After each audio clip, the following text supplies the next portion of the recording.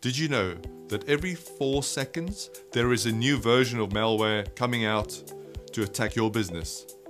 And nowadays, email or phishing attacks is still the biggest cause of security or cyber attacks or breaches within the business. And here are 7 red flags that's going to help you identify possible attacks coming into your business. So the first one is easy to detect. If you look at the from line in the email that's just arrived, have a look at the spelling of the email address. A lot of times the hackers will just leave out one character or change an I to an L, or other thing you could do is hover over the email address, and a lot of times it will display a different email address to the one that you're reading. The to line, a very quick way, because a lot of time the hacker would copy you in on multiple people's email addresses.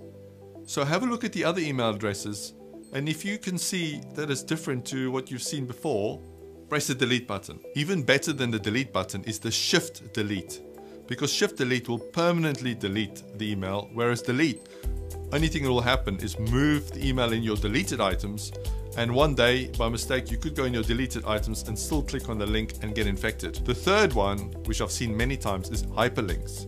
Email comes in and you see a hyperlink, maybe to ask you to do something. First thing you do is hover over the hyperlink to make sure that the contents in the thing that pops up is the same as what's written in the hyperlink. If not, press the delete button. The fourth one is time.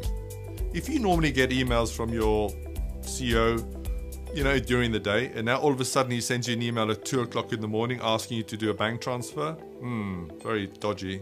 The fifth one is attachments.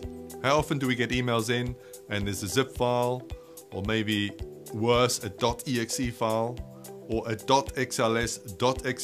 Look out for these, because if you click on them and it opens up, a lot of these files have got built-in viruses or malware that will instantly infect your machine.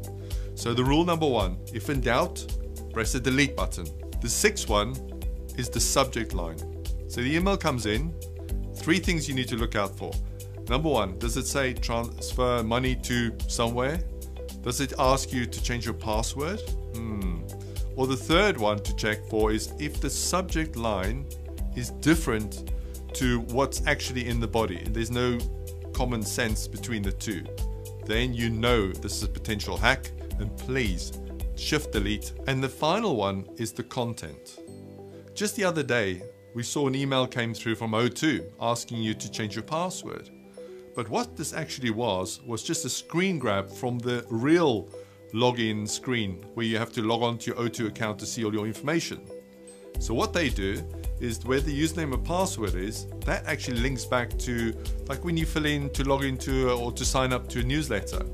So you put your information in, you click on submit, now they've got the information, and they're clever because the next screen redirects you to the original O2 page. You now log on with your real O2 information and you go to your proper page where all your information is on O2, none the wiser that your username and password has just been captured by somebody else. So with content that you're not 100% sure of or weren't expecting the email in the first place, get on the phone and phone the company and just make sure they actually sent the email before you fill any information in. You may have the best firewall in place, you may have the best email scanning and antivirus software in place, but what's most important of all these things is to educate your staff and your colleagues.